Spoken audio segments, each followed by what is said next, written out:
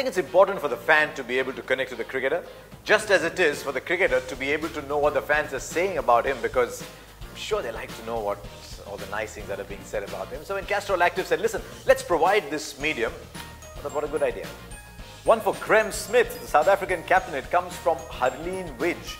And Graeme, first of all, Harleen's Twitter handle is @WalesDesires_. And Harleen says, are you relieved or disappointed that the test match against India ended in a draw? And I love to hear what Graeme says about that. My feeling is, if you'd asked him that question at the start of the game, he would have said, oh, disappointed. If you'd asked him when they had to chase 458, he might have said relieved. But you'd asked him with 16 needed in 3 overs, might just say disappointed. But Graeme's already spoken in a press conference, but Graeme, this is what Harleen wants to know from you.